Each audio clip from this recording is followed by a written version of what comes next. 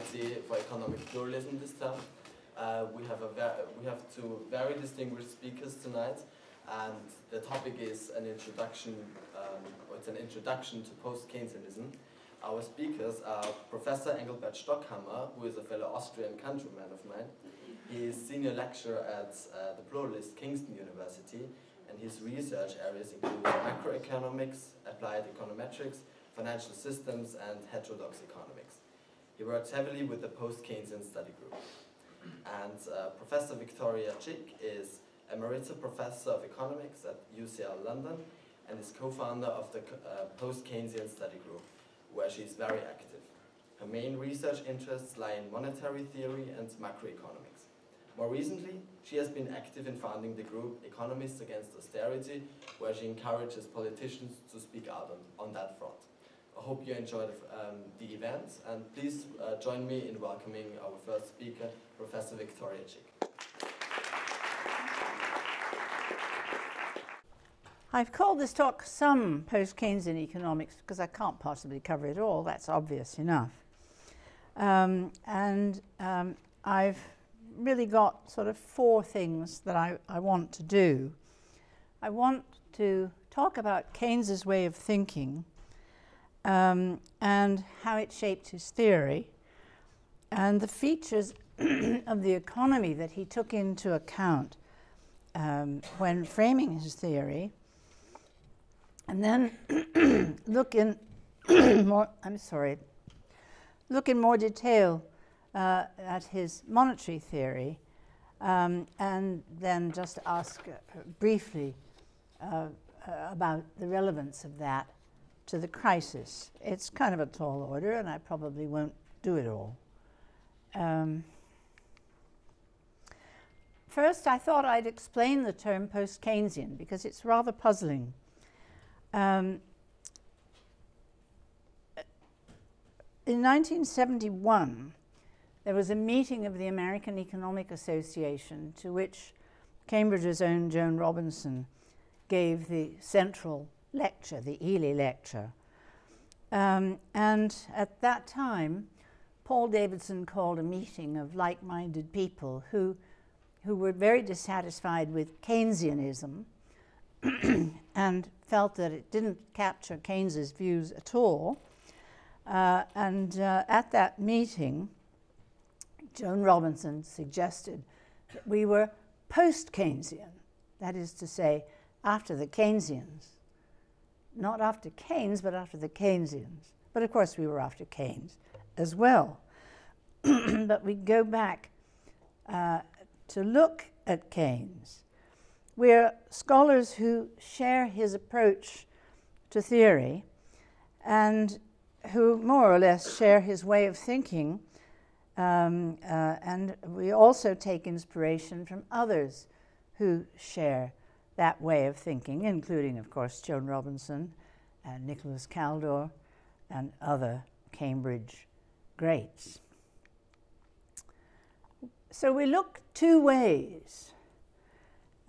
We need to recover Keynes's way of thinking, but because Keynes knew that his theory was historically contingent, we also have to look forward because the economy has changed and see what's relevant in Keynes's way of thinking to the economy now.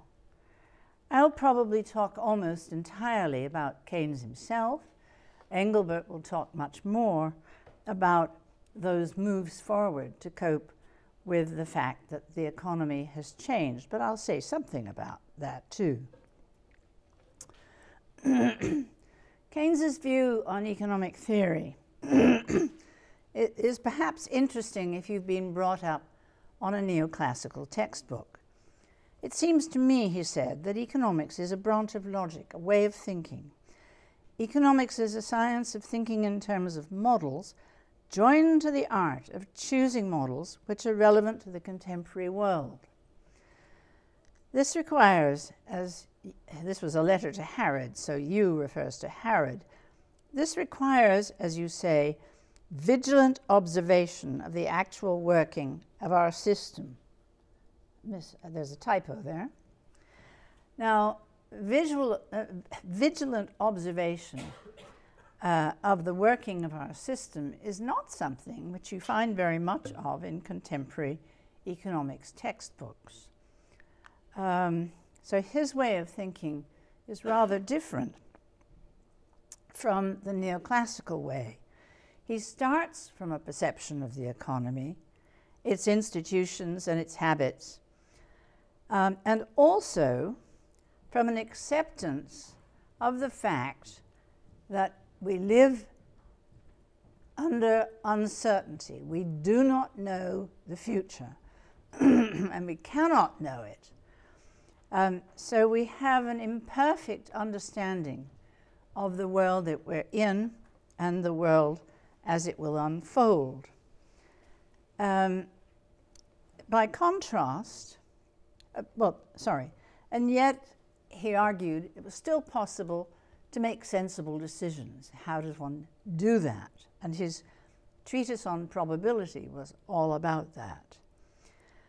By contrast, neoclassical economics, that's NCE in my slide, start from axioms, which aren't really self-evident things at all, built on the concept of rationality, and I put that in inverted commas for good reason, because that rationality requires perfect knowledge and no uncertainty. And they then go on hoping to find universal laws of an economics that is institution-free. Now, as I said, Keynes starts from a perception of the economy. How did the economy look when he was writing the general theory? Well, the UK had been in depression since 1921. There was substantial unemployment, and it was worse after 1929 and the Wall Street crash. Prices, he observed, going down as well as up, something I don't think you've ever experienced, with the possible exception at the moment of oil prices. The money supply was pretty stable, and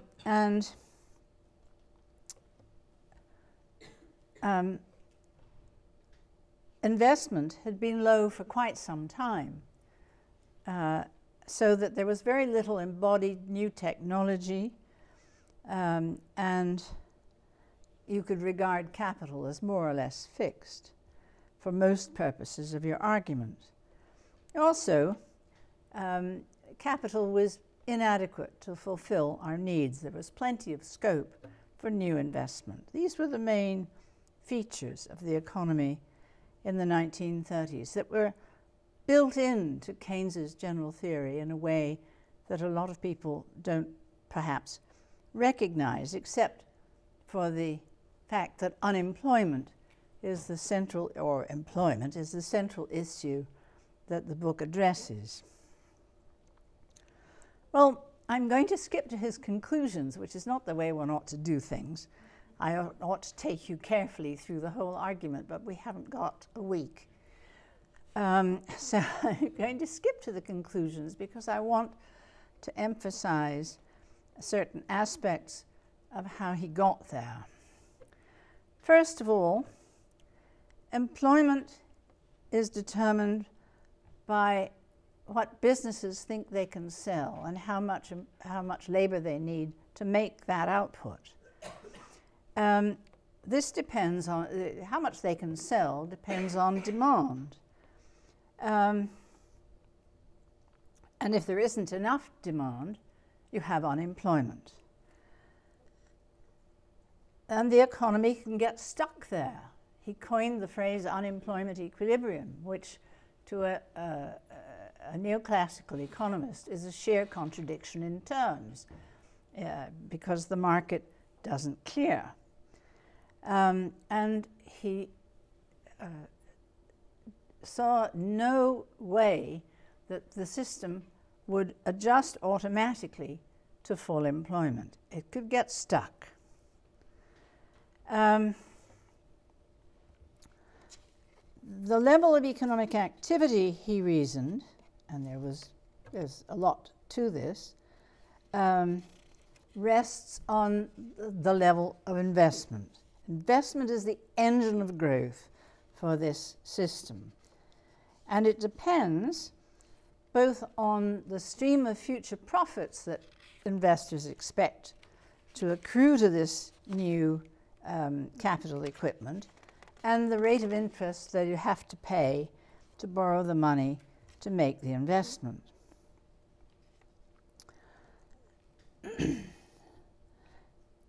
What determines that rate of interest? Well, all his predecessors thought it was the reward for waiting, and he said, no, it's not that. It's the reward for parting with liquidity. And on this basis, he devised a theory of the rate of interest called liquidity preference. Liquidity preference, he gave good reasons to believe, could keep the rate of interest too high to generate enough investment to give us full employment. So, unlike the neoclassical theorist who says that unemployment is a matter of wages being too high, Keynes said, no, it's not that. It's that the rate of interest is too high, so investment is too low, and that's why we have unemployment. It's not what you think, you neoclassical economists, at all.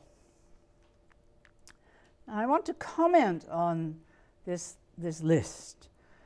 The first thing to notice is that we're dealing all the time with an unknown future. The producers don't know exactly what they can sell. They have to try to anticipate that. They anticipate the level of demand. This is also true, even more so, for those considering undertaking investment, where the profit stream goes on for the life of the capital equipment. So they have to forecast much further into the future even than producers do. These expectations made in businesses determine employment.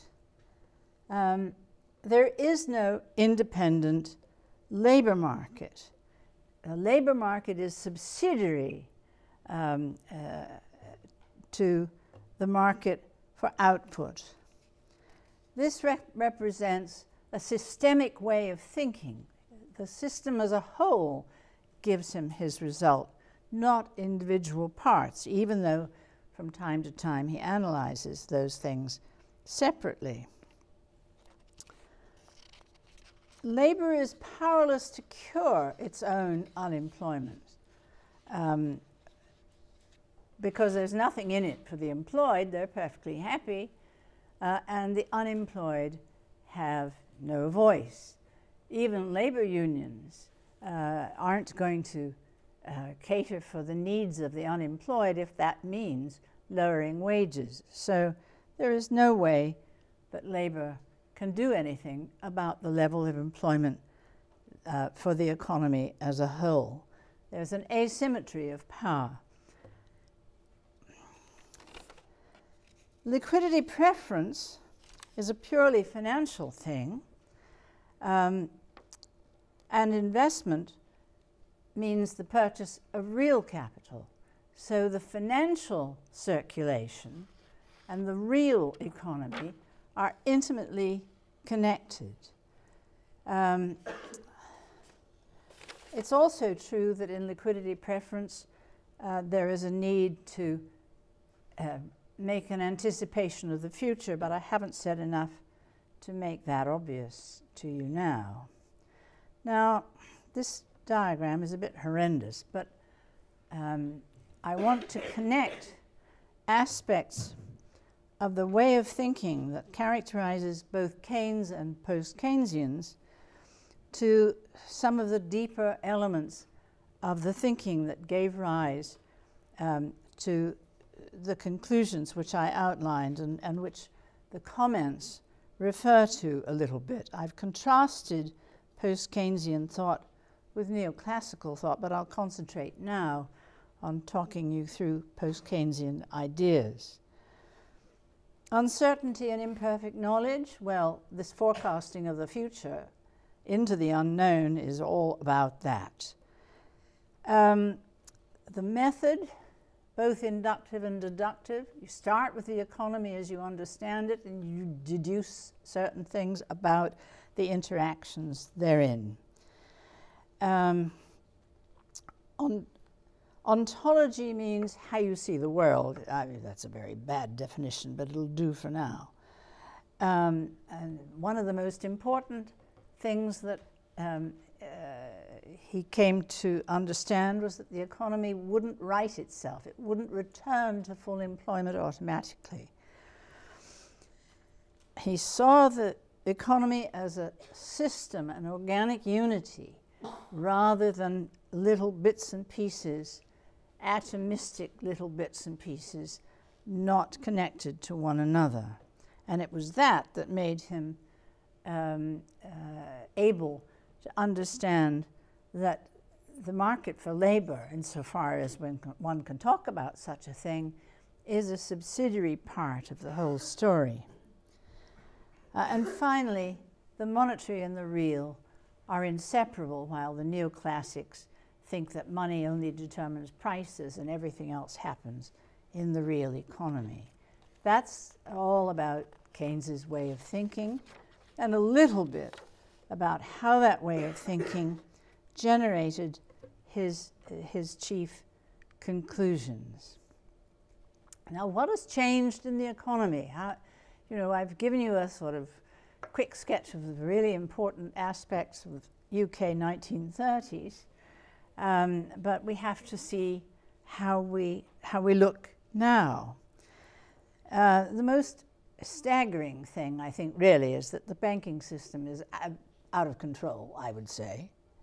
That's probably contentious, certainly amongst bankers.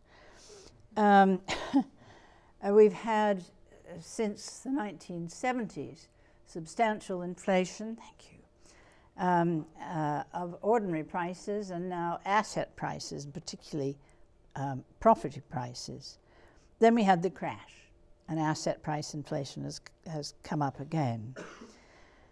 The investment prospect is again weak, but this time it's not so obvious that there's plenty of scope for more capital investment. We may be approaching the stationary state. And then after the prosperous years up to the 1970s, unemployment is a problem again. And we have a new problem, or at least it's new in our consciousness, that of inequality, which Keynes touched on but didn't analyze in any depth. Now, Engelbert will deal with effective demand and unemployment, and I want just to look a little bit at Keynes's monetary theory and the crash. Here are two nice quotes about money, but we haven't got time to deal with them. Well, have we? Yeah. Hayek is wonderful. The task of monetary theory is to go over the whole thing again, and once you realize that money affects everything else in the system. In other words, a system which has a classical dichotomy in it and has no money has to be redone all over again. It's not a matter of tacking things on.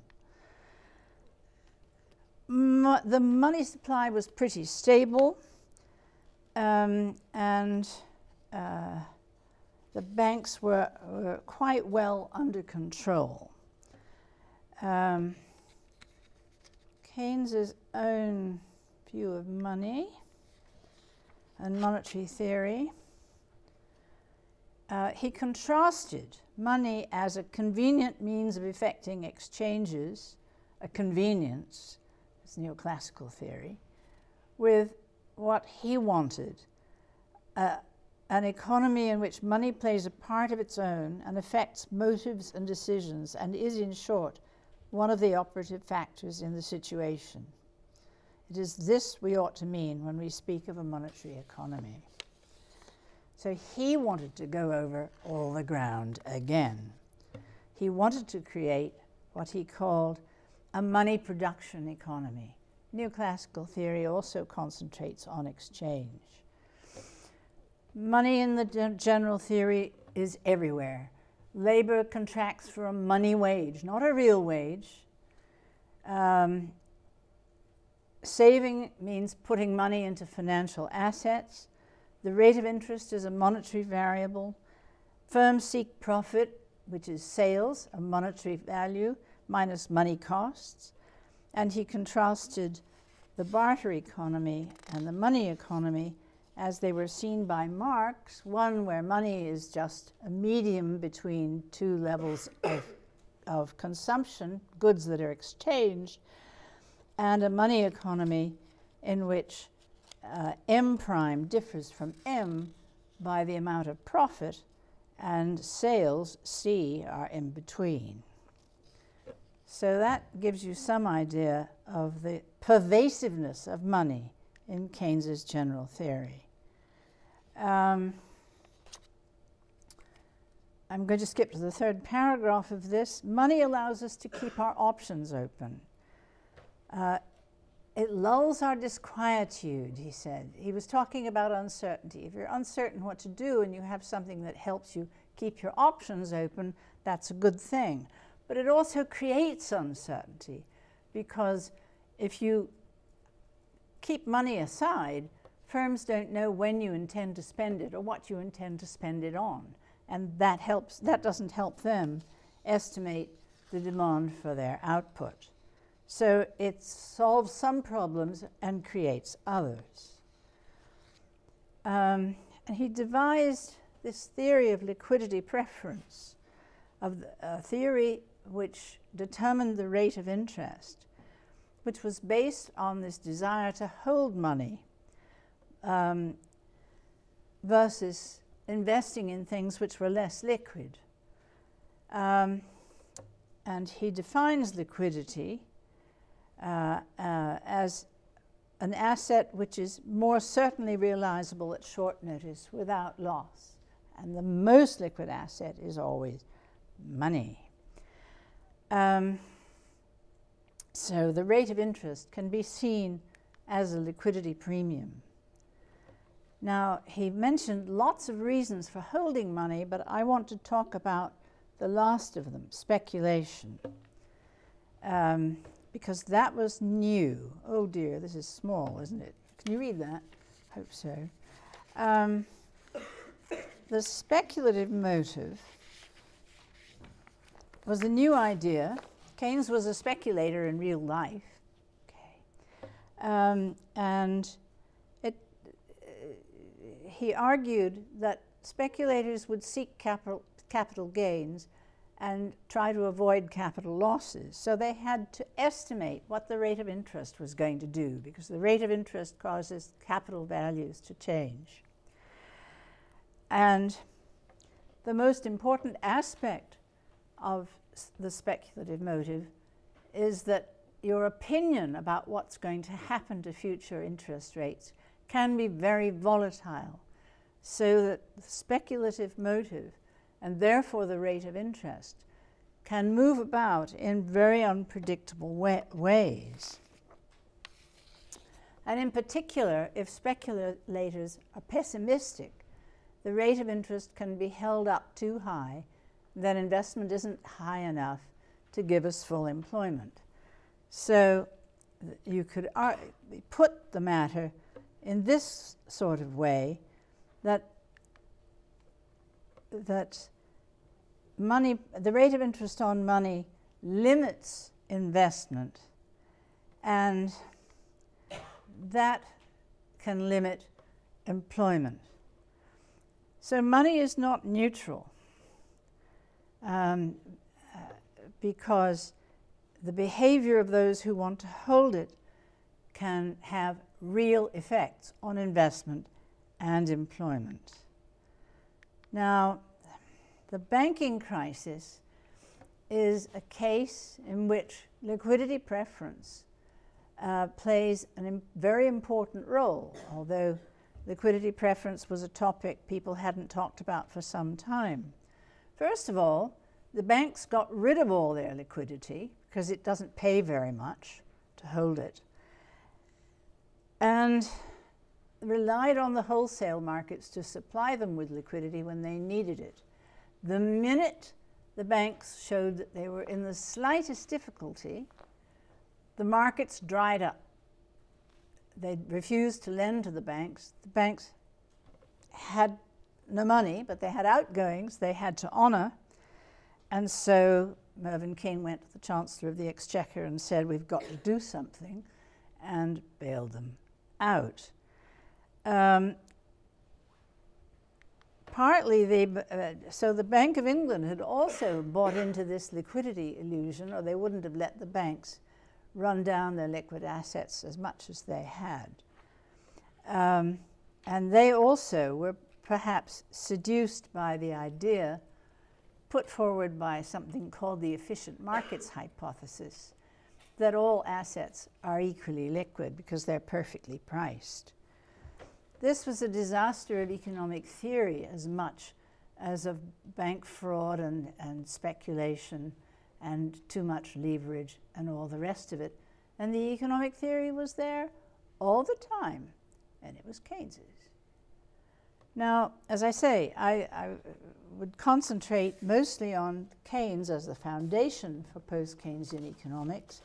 I've given you a little bit of an idea of how the economy has changed since Keynes's time and how we might want to move Keynes's theory further forward.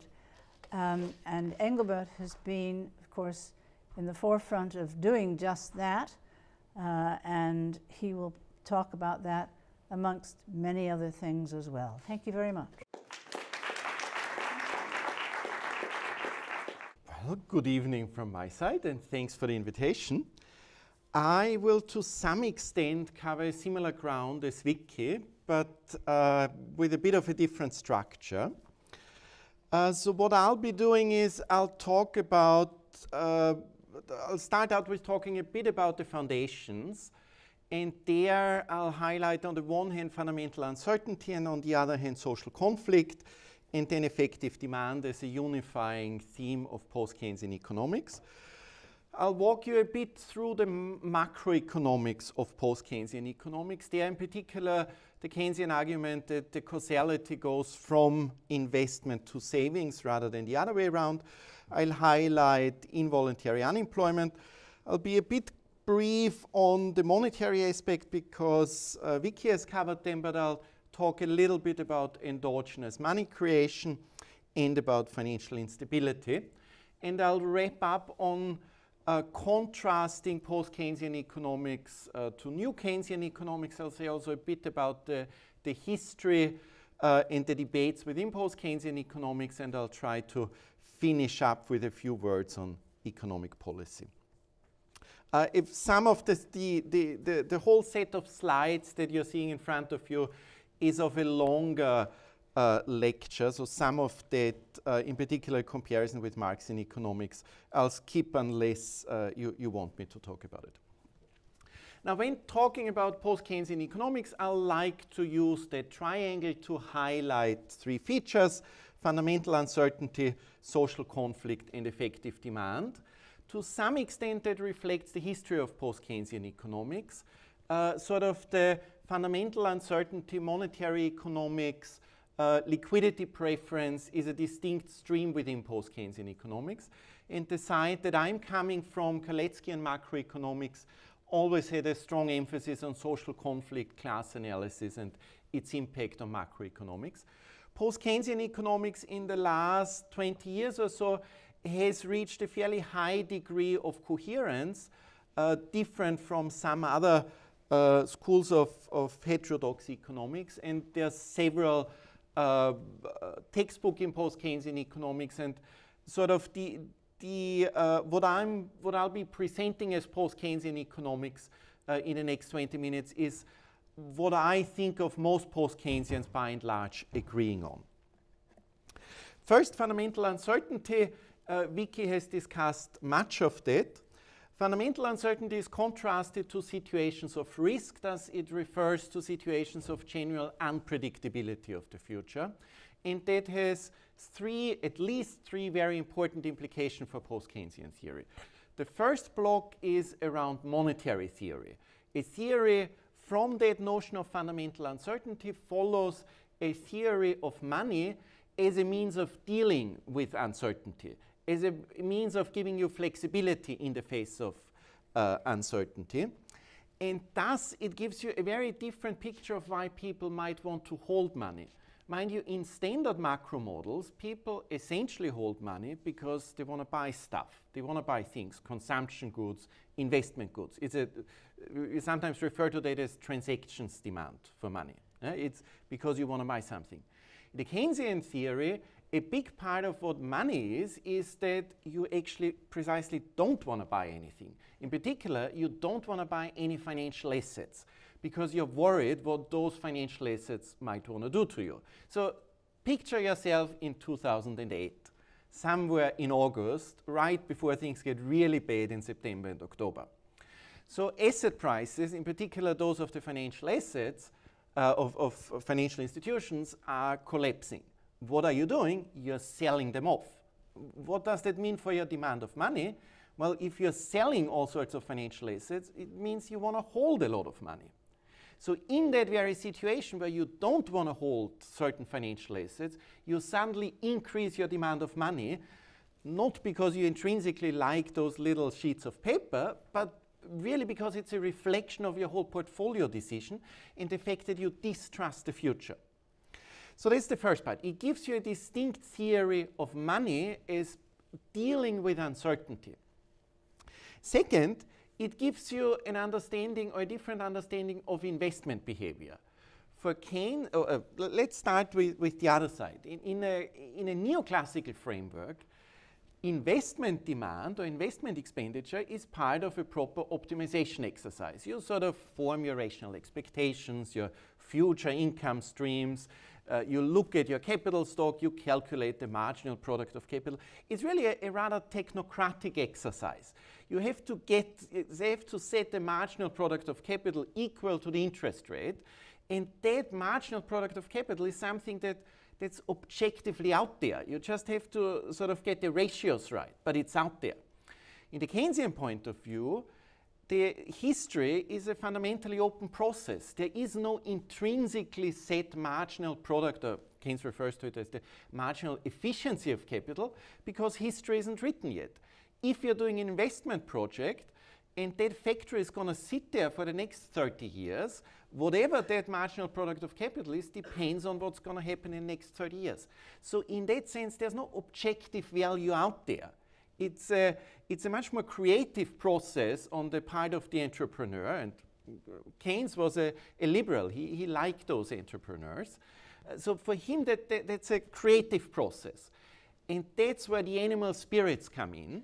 Animal spirits in Keynes urge to action rather than inaction. I mean, these are quite nervous entrepreneurs that really want to do something. I mean, they're really, think of them of self-obsessed. The Mark Zuckerberg in the Facebook movie got a big ego and really wants to do something. That's Keynes's entrepreneur.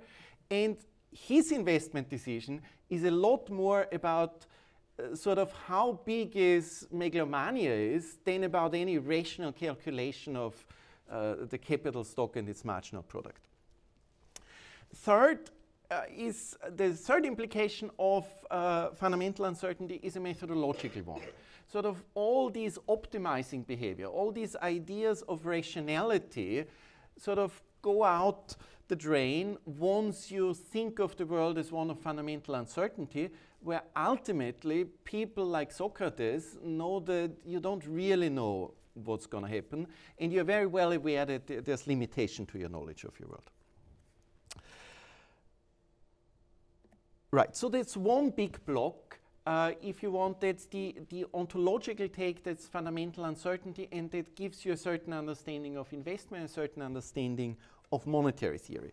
The second big block is distributional conflict or class conflict. If you want a broader term, you can also call it institutional analysis. From the post-Keynesian point of view, if you want to have a foundation of economics, you really should be looking at sociology, at history, at political science, not at axiomatic mathematics in the way that neoclassical economics does it. So let's try to be a bit more specific about that. Distributional conflict, which I will be using synonymously with class conflict, is pervasive in post-Keynesian economics. The way it shows up is that in our baseline Kaleckian macro models, the marginal propensities to consume will be different for workers and for capitalists or recipients of capital income. You can also think of that marginal propensity to consume will be different for the rich and the poor. The investment decision, which is key in the whole post-Keynesian research program, is an investment decision that's essentially up to the capitalists. It's not the investment decision of workers. Now, that's a very different view from the neoclassical one, because at least in the baseline neoclassical growth theory, of course, it's really consumers that are setting investment, because it's really their savings decision that is determining investment. So for post-Keynesian, it's clear it's the capitalist doing the investment, and it's thus when Keynes talks about the business climate or the psychological condition of the average entrepreneur that is driving investment. It's also clear for post-Keynesians that there's a fundamental asymmetry of power relations between capital and labor, because it's capital that's hiring labor. Now, that's a fairly basic statement, but it's, again, not a trivial statement from a neoclassical point of view. And Paul Samuelson, one of the smarter neoclassical economists, said so explicitly. It doesn't matter whether capital is hiring labor or labor is hiring capital, because it's a free contract. Whoever wants to sign can sign up to it. Whoever doesn't want to do it doesn't. There's no asymmetry of power relations there. And that, of course, is very counterintuitive. Because, I mean, if you ask people whether they're worried about losing their jobs, most people, certainly the low-skilled ones, will be very worried, or will be at least to some extent worried about losing their jobs. And the reason for that is that once you lose your job, it's not straightforward that you find a new one. Again, think of that in contrast to a neoclassical world. A neoclassical, and by neoclassical I mean the Walrasian one, the one with the auctioneer, the equilibrium price, market clearing. If you have such a world of market clearing, if you lose your job, you're not worried. You know that you're in a clearing market, you'll find a job, another job, with the same wage, because that's all the marginal disutility of labor and all sorts of neat things. So fundamentally, being unemployed is nothing to be worried about.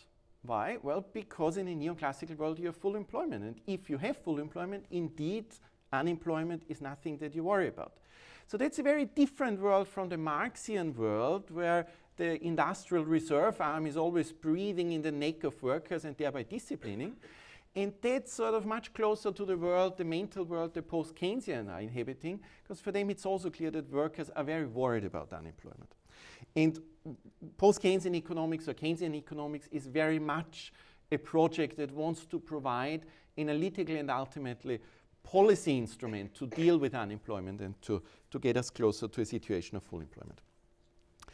Now, post-Keynesians, or Keynesians in general, tend to be quite fond of money and monetary instability, so our class analysis is a bit more complicated than just capital and labor. Usually finance has a role in there, thus the interest rate becomes a distributional variable and so on. So we often would have three-class situations, but the basic idea of social conflict you could extend to other forms of social conflict. So you could also include gender relations along these lines, or ethnic conflict. I said social conflict and class relations are important because they affect investment behavior, they affect consumption behavior, because different classes will have different marginal propensity to consume. The post-Keynesian theory of inflation is one of a theory of unresolved distributional conflicts that articulate themselves as inflation, as both sides, both capital and labor in the simplest world, are sort of trying to increase their income share, and as an outcome, therefore, you get nominal price inflation. Effective demand is what unites the post-Keynesian, or where the post-Keynesian arguments come together. And the principle of effective demand says that it's essentially expenditure that is determining the output level.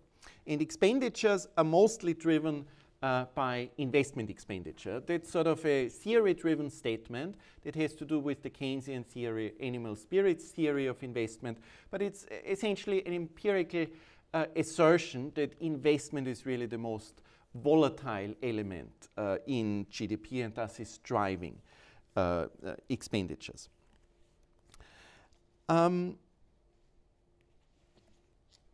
that is an illustration of that where I've plotted investment growth and consumption growth in the course of the last 15 years, and that just illustrates that investment, in most cases, is the most volatile component of GDP. Obviously, in small open economy, net exports can have that role as well. In the Keynesian, in the post-Keynesian analysis, the three broad groups of markets, goods markets, financial markets, and labor markets, are really quite different creatures and require different, have a different institutional background and require a different form of analysis. The labor market in the post-Keynesian analysis is an appendix. It is something that is carried along by the other markets. That's very different from neoclassical theory, where in the general equilibrium version or in the growth theory, full employment and the clearing of the labor market is at the very core. So for us, the action is going on in the goods market. A lot of and what's going on the goods market depends a lot on animal spirits and investment. And some part of that depends on what's going on in financial markets, because various financial prices, debt levels, interest rate will affect investment. But either way, the labor market is something that is dragged along, and the feedback of the labor market back to the goods market is a very weak one. And if there's a weak one, it often goes in the wrong direction or in a destabilizing direction. So one of the core arguments of post-Keynesian economics is that if you have a situation of unemployment, what you will get as a result is a fall in nominal wages. We can also think through real wages. And one of the basic post-Keynesian and Keynesian assertions is that if you have such a situation, the adjustment pressures may be destabilizing. So Keynes's point, chapter 19 of the General Theory, where he discusses the effects of changes in money wages, he says, well, think of the situation of the 1930s, a recession, high unemployment, wages start to fall. Will that improve employment or not? He says, well, the basic question that you first have to answer is, does that fall in money wages translate into an increase in aggregate demand? Because as long as you don't have an increase in aggregate demand, there's no reason for firms to hire more workers. And then Keynes actually goes through 8 different mechanisms and is to some extent agnostic on what direction the effect goes. The majority of effects actually go in the destabilizing way. But his main point is you cannot make a general argument that fall in money wages will necessarily increase employment. So what are the negative effects of that fall in money wages? Well, the first is wages are the most important income of most households. So what you'll get quite straightforward is that you'll have negative effects on consumption demand. And that's actually one of the things that I myself have done a lot of econometric research on. And what we found there is that if you redistribute income from capital to labor, you'll actually have a positive effect on consumption because workers have a higher marginal propensity to consume. So that's sort of the side where the distribution of income matters and where marginal propensity to consume matters. Now, from the capitalist point of view, the question is, well, if you have a crisis situation and your unions accept a wage cut, what are you going to do? Are you going to say, well, I know that I have difficulty selling what I'm producing because we're in a recession, but because of the market signal that wages are falling, I'm going to hire more workers, and thus I'm going to increase production. Or is that capitalist going to say, well, as a matter of fact, I produce all these cars, I can't sell them, so if there's a wage cut, maybe what I should be doing is not hire workers because I don't want to produce more. Rather, I'm going to pass on that reduction in costs and I'm going to cut my prices. And thereby, I'm not increasing production, I'm not hiring more workers, but I'm contributing to deflation. So that would be the Keynesian view of a recession. And mind you, that situation of a deflation, that's what we actually experienced, most countries, in particular Britain, experienced in the 1930s. That deflation also means that all indebted units in that economy now have a harder time paying their debt, servicing their debt, paying the principal of their loans, because their loans were fixed in nominal terms, but their income is in current prices, and thus if you have deflation, the real debt burden goes up. So the short of that is, from the Keynesian point of view, there's no positive self-adjustment on the labor market. There's no anchor of the economy in some natural rate of unemployment. Rather, unemployment is something that's determined by the goods market. Vicky has already talked about the liquidity preference and Keynes's monetary theory. What I would want to add is the notion of endogenous money. Post-Keynesians subscribe to a view of endogenous money, and in that view, money is essentially created as a side effect of the lending decision of commercial banks. Essentially, when a bank gives you a loan, what you'll find the next day is money on your bank account. It's that money on your bank account that the Bank of England, by the end of each quarter, is calculating as the money supply. So from the post-Keynesian point of view, and as a matter of fact, substantial part of mainstream economists, in particular the Bank of England, are slowly converging to that view. Money is created endogenously. The central banks are not in control of the money supply, but rather they are setting the base line interest rate. And it's the commercial banks that are extending loans and thereby creating money. Now, that has two important implications. On the one hand, it gives the economy, the real economy, a lot more flexibility, and that is also why Keynesians think that investment is never fundamentally constrained by savings, by the non-consumption of households. It can, however, be constrained by the availability of finance, depending on whether banks are willing or not willing to lend. So that's the first part. Savings is not a constraint on investment. However, it doesn't always have to work in a positive way. That endogenous money creation can also be used for speculation, and to the extent that banks or the public use credit to buy assets, say houses in Britain, real estate, it will lead to price inflation of that non-reproducible asset and can thereby destabilize the economy. I'm almost out of time, so what do I want to say about the streams of post-Keynesian economics? I think I'll keep that for the question and answer if there are questions in that direction. I do want to say a few things in terms of the differences to new Keynesian economics. New Keynesian economics in various guises are picking up some of the arguments that post-Keynesians have made. Think of Larry Summers discovering secular stagnation is an argument that post-Keynesians would have made a long time ago. Also, some new Keynesians versions of the Nauru theory have some similarity with post-Keynesian arguments of conflict inflation. But the key difference is twofold. New Keynesians in the 1990s have essentially accepted the new classical battle cry of micro-foundations. Any proper macroeconomics has to be based on optimizing behavior. You essentially have to start building an economic model by writing down a utility function. And that is something that most post-Keynesians would reject. New Keynesians deviate from the new classicals by saying, well, the fact that we're doing micro-foundations doesn't mean that we accept market clearing. And there's all sorts of constellations where those optimizing assumptions will be consistent with non-clearing markets. So that's the new Keynesian project. But the new Keynesian project accepts those micro-foundations, accept optimization, accept rationality.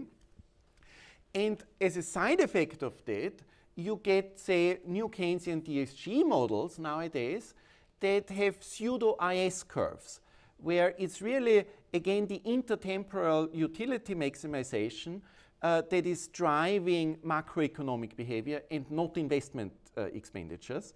And in these models, you also don't have a financial sector properly because you don't need one, because there's no fundamental uncertainty, there's no need for people to hold money.